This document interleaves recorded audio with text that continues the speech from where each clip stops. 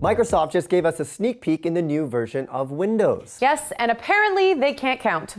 Well, yes, you know, we've had Windows 8. We went from Windows 7 to Windows 8 to Windows 8.1, and now they said that we're going to make the jump to Windows 10, bypassing Windows 9 altogether. Yeah, and I guess the reason for that is because there's such a big difference between the 8 version and 10? I think so. I think when we see Windows 10, it's going to be a stark contrast to Windows 8, so that's why they wanted to jump to kind of tell us that this is a big change.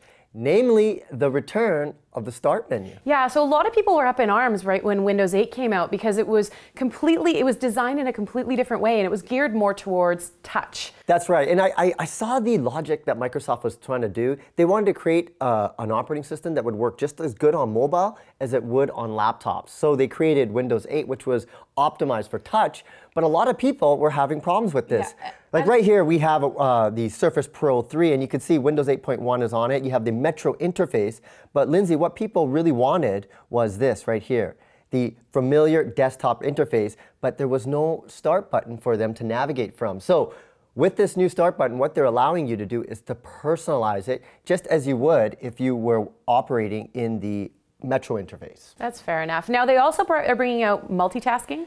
Yes, and anybody that's been using OS X will know the ability to multitask, to really just go into a macro view where you could look at multiple desktops, all the applications that are open, and to toggle between that. That's going to be available in Windows 10. Which, by the way, we've had on our Macs for many years. I think they got a little inspired from what was going on in the Apple world, and now they're bringing that into Windows 10, which is great because when you're working with so many different apps and programs and, say, tabs, to get through all that can take time, so having that ability to navigate like that is going to be very beneficial for the end user. And so one other big announcement with that is the applications, is that correct? Well, what they're trying to do basically is they're going to optimize the touch interface. So if you were to unleash this right now, and I'll just have you, with the Surface Pro, you can... I'll play Vanna, I can do that. In Windows 10, once it detaches like that, it's going to understand that you're now going to want to touch it as opposed to using the keyboard. So there's going to be optimization for that.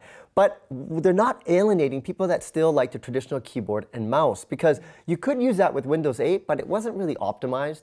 But now with this, whether you like to use keyboard and mouse, touch, or a stylus, you have all those different flexibilities. It's going to unify it so that whether you're using it on a mobile device or on a laptop, it's the same operating system, and you choose the way you want to interact with it. Which is brilliant. I like that. I'm a big fan of that. The more options, the better.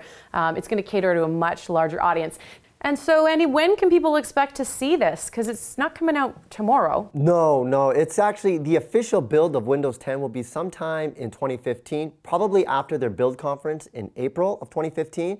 But the preview version is going to be available on October 1st. So we'll get a first chance to see what it's going to look like. Lots going to change. We don't even know what the price is going to be.